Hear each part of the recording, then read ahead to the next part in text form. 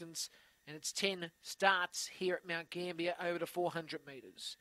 But the runners are moving into line here as the green light goes through. The lure's on the move. The Metalworks Juvenile Stake over to 400. We are set.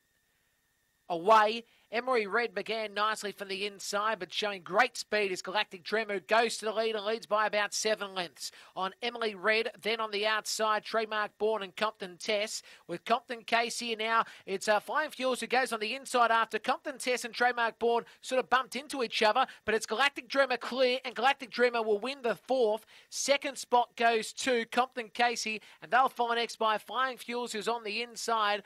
Then came Emily Red with Compton Tess and Trademark Born back in a tail. 22.90 around about the trip, and a very interesting race right there. Galactic Dreamer, who got the inside rail and was always going to win from there.